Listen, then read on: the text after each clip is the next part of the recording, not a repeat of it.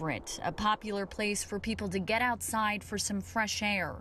And it's where police say Matthew Corey attacked a woman in her 60s on Friday after she stopped to rest on a log. According to probable cause documents, that's when the terrified woman felt a stranger's hands gripping around her neck.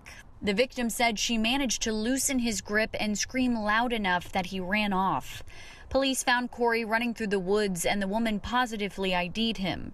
He told investigators he'd been doing meth for 2 weeks, hadn't slept in 7 days, and didn't remember attacking the woman. Now back in custody, this latest arrest adds to Corey's criminal record, which shows 11 arrests, 7 felony convictions, and 2 misdemeanors. Records show Corey has been in and out of prison several times. When he was given early release this month, he'd been serving time for unlawful possession of a firearm. Corey is one of approximately 1,000 Washington inmates released up to 6 months early because of COVID-19. DOC officials say 10 days after his May 2nd release, Corey removed his ankle monitor, so officials lost track of him. Though it's an isolated case, law enforcement sources tell Q13 News a handful of these inmates have gone off the grid and disappeared. It's the kind of crime that some law enforcement cautioned would happen. They're in there for a reason. They committed a crime.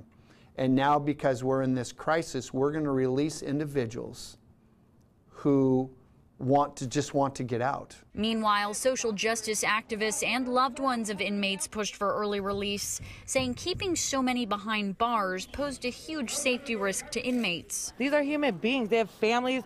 They have kids. But what's happened in this case is arguably what no one on either side of the issue wanted to happen. No one we reached out to was willing to give us an interview, but Governor Inslee's office sent us a statement that reads in part, "The decision to release individuals from DOC was based on weighing the risk to incarcerated individuals and public safety. We focused on those individuals who were incarcerated for less serious crimes. This group was chosen to reduce the risk to public safety, but no choice could be made to guarantee that there would never be a new crime committed." Olivia Lavoie, Q13 News. Well, the governor's office responded today saying, quote, "The decision to release individuals from DOC was based on weighing the risk to incarcerated individuals and public safety. These were extremely difficult choices to make, but they were necessary in order to meet our obligations to allow for minimal social distancing. This group was chosen to reduce the risk to public safety, but no choice could be made to guarantee that there would ever, or never rather, be a new crime committed." News tonight, there are small signs that